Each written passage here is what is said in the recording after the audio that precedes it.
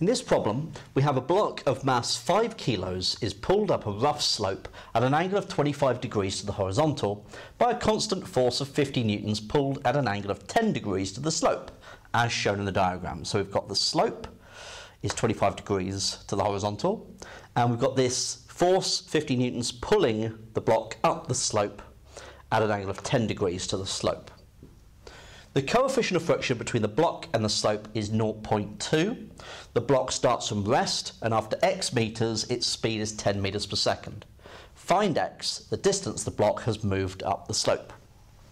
So let's annotate this diagram.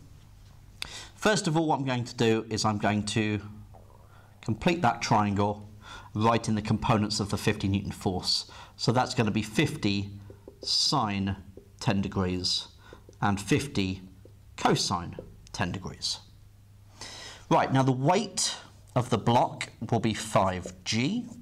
Again, let's complete that triangle. That's going to be 25 degrees. So this is going to be 5g sine 25 degrees, and this will be 5g cosine 25 degrees. Okay. Right, it's going up the slope, and we've got a coefficient of friction, so there's going to be a frictional force acting against the direction of motion, and we've got the normal reaction force R. Okay, so before I can go into the work energy principle, I'm going to need to know what the friction is. So I'm going to need to resolve perpendicular to the slope, and I'm essentially taking that direction as positive. So we're going to have R plus the 50 sine 10 degrees, take away 5g cosine 25 degrees is equal to 0. So R is 5g cosine 25 take away 50 sine 10. Okay. Right, so that's the normal reaction force. The coefficient of friction between the block and the slope is 0.2. So therefore, the friction, which is equal to 0.2R, will be equal to 0.2 times this. So 5 lots of 0.2 is 1. So this will be g cosine 25 degrees. And then 0.2 times 50 will be 10. So take away 10 sine 10 degrees. So that's my frictional force. Right, okay, so now I can go to the work energy principle. So we have the initial gravitational potential energy plus the initial kinetic energy plus or minus the work done is going to be equal to the final gravitational potential energy plus the final kinetic energy.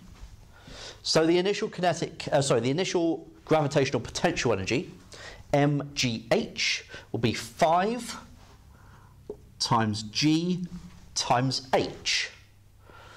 And what we'll do is we'll just set the initial height as 0. So the initial GPE will just be 0. Then we've got the initial kinetic energy. Now the block starts from rest, so half m times 0 squared is just going to be 0. So that's easy so far. Right, then we've got the work done by the forces acting in the direction of the motion. So we've got the 50 cosine 10 degrees, which is the component acting in the direction of motion, and that's going to be acting for x meters. So that's adding energy into the system. So plus 50 cosine 10 degrees times by x. So the force times the distance. Take away the work done by the friction. Now the friction we worked out here, so that's being multiplied by x as well. So g cosine 25 degrees take away 10 sine 10 degrees times x. So that's putting energy into the system, that's taking energy out. And that's going to be equal to the final gravitational potential energy. Now, if it's gone x meters up the slope at an angle of 25 degrees, the height here will be x sine 25. So think of it finishing off a right angle triangle. It's a distance of x, that's 25 degrees. So this is x sine 25. And that is your height. Okay, so mgh, so 5g times x sine 25, plus the final kinetic energy, which will be plus 1/2 times 5 times v squared, so 10 squared. Okay, so now I need to solve this for x. Okay, so can I write this in as neat a way as possible? We will see. Okay, I'll try and write it in exact form, and then we can plug in g is 9.8 and calculate from there. So what I'm going to do is I'm going to factorise the left-hand side. So I can write that as 50 cosine 10 degrees, take away g cosine 25 plus 10 sine 10 degrees x.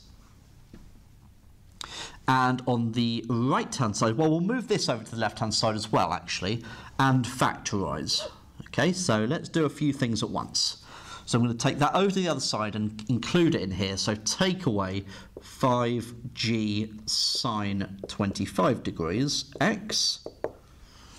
And on the right-hand side, well, we've got 0.5 times 5 times 10 squared, so 250. Okay. Right, so that means that x is 250 over 50 cosine 10 degrees, take away g cosine 25 degrees, plus 10 sine 10 degrees, take away 5g sine of 25 degrees. Right, let's pop g as 9.8 into this and see what we get then. So 250 over 50 times cosine of 10, take away 9.8 times cosine of 25, plus 10 lots of sine of 10, take away 5 lots of 9.8 times sine of 25. And we get 11.7 metres to 3 significant figures.